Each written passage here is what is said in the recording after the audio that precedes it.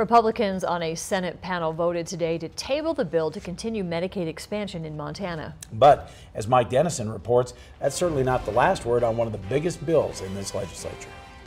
The Senate Public Health Committee listened to an hour of testimony on House Bill 658, with almost all of it in favor of Medicaid expansion.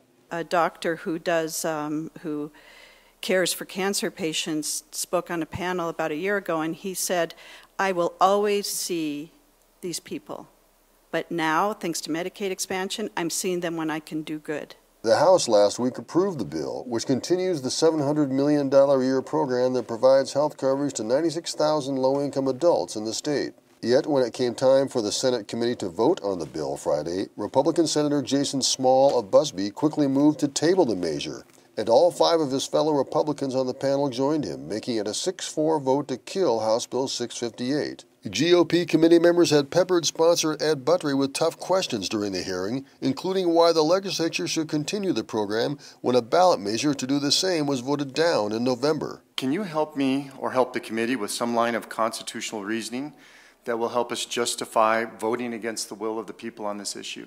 I certainly have not seen the people that you're talking about that say that this state should not have the program. I don't know how better to answer that other than we have seen great support in recent polls for Medicaid expansion. But the committee vote doesn't mean the bill is dead. Later Friday, the full Senate transferred the bill to a friendlier committee, Financing Claims, where it will be heard on Monday. Senator Small also told MTN News that he supports the bill and intends to carry it when it comes to the Senate floor. Confused? Don't be.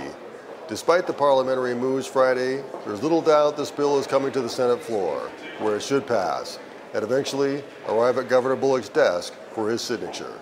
At the Capitol, Mike Dennison, MTN News. The federal government pays for 90% of that program's costs.